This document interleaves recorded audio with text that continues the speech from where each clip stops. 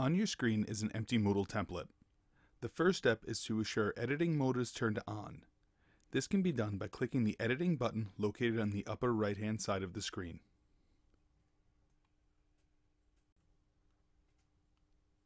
To create a forum, you must begin by selecting the appropriate week. After choosing the correct week, click on the red plus and then select Forum.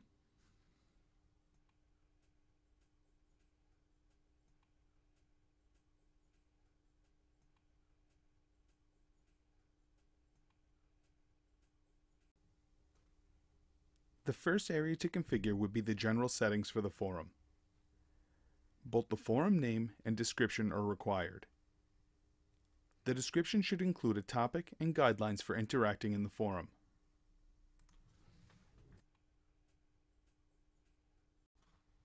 You now are able to select the forum type, and these types include a standard forum for general use, which is the default.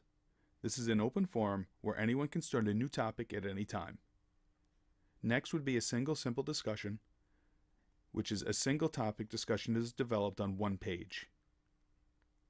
Next would be each person posts one discussion, where each person can post exactly one new discussion topic, which everyone can reply to. And lastly is a Q&A forum. Instead of initiating a discussion, the teacher poses a question to the students. Students may reply with an answer, but they will not see the replies of other students until they first have answered the question. Next would be the attachments. If you are allowing an attachment to the forum, this is the area to restrict the number and size of the attachments. When a participant is subscribed to a forum, it means they will receive email copies of forum posts. Under subscription mode, there are 4 subscription options you could choose from.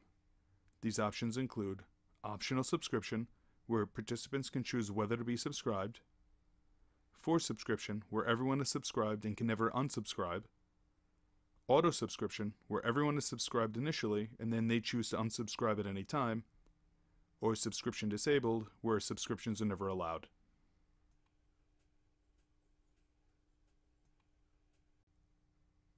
In this next area, you are able to put the forum into a category of your gradebook. Creating categories is extremely important and covered in a different training. Forums may also be used as graded assignments. In order to add grades to posts, in the rating section, choose an aggregate type and a grade scale. Once a student makes a post to the forum, a drop-down menu will appear on the post, making it easy to assign a grade when you read it. After this information has been completed, click Save and Return to Course at the bottom of the screen. Your forum has been created and ready for student interaction.